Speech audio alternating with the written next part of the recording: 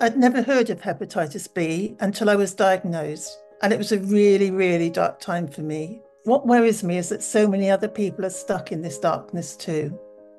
I'm 67 and an ex-teacher.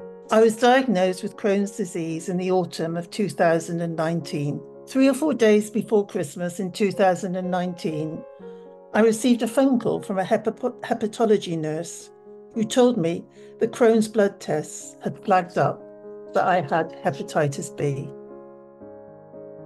Well, I thought it was something to do with dirty water, but every single search engine came up with drug addicts and unprotected sex. So I kept thinking, it must be a mistake. I had my first hepatology appointment in the first week of January and was expecting to go in and be told they'd got the diagnosis wrong. But of course they hadn't.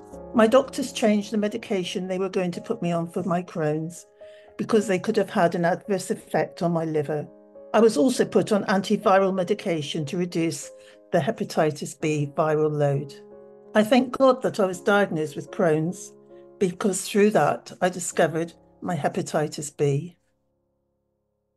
I shudder to think that I could have gone through life without knowing it. When I was first diagnosed, I felt full of shame. I did tell some very close friends I thought I could trust, but I was terrified of anybody else finding out, looking it up on the internet and thinking, oh, what's she been doing? I didn't go to the dentist for 2 years after I was diagnosed. I didn't want to fill in that medical form. It was bad enough putting Crohn's on it without hepatitis B as well. He'd been my dentist for many years. What would he think? Having hepatitis B is so lonely, and I had no idea of how many other people had it. I wanted to reach out to other people like me, so I joined the British Liver Trust's online Hep B group. It's nice to talk to other people with it.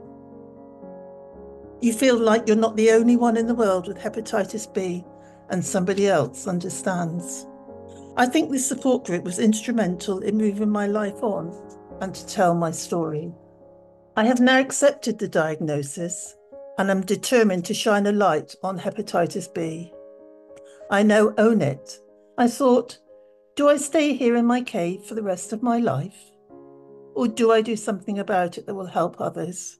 If anyone had told me that within a few years I would be starting to tell my story, I would never have believed them. Wanting to make a difference to our lives drove me more than anything. I have now started to talk openly about my hepatitis B. Most people I tell say, oh, I'm terribly sorry, poor you. So I'm not getting the stigma that I thought I would.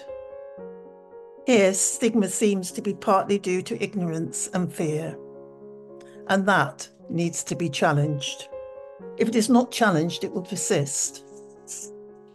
I would say to anyone who does stigmatise me that no one has the right to judge other people.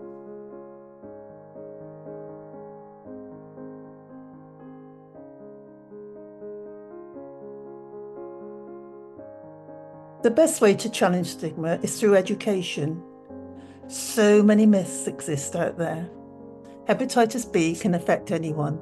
And the more than anything else, I want people to get tested. If I didn't know I had it and was symptom-free, how many more people are out there as a walking time bomb? I would also tell people not to self-stigmatise and to talk about it. It's therapy in a way, but it's also very empowering. I've been so lucky to have a husband and children who have loved and supported me every step of the way and cheer me on from the sidelines. I'm desperate to make a difference in any way I can. I'm just so passionate about it. In the past couple of years, I have become a patient representative for my local health trust, a member of the patient advisory group for the British Liver Trust, and a member of the community advisory board for the Hepatitis B Foundation. Anything I can do to help people with Hep B, I'll grab with both hands. I just want to be that light that shines on it. I believe we all need to share our stories, and the more I talk about it, the more I feel it needs to be talked about and normalised. Otherwise, how will the perception of it ever change?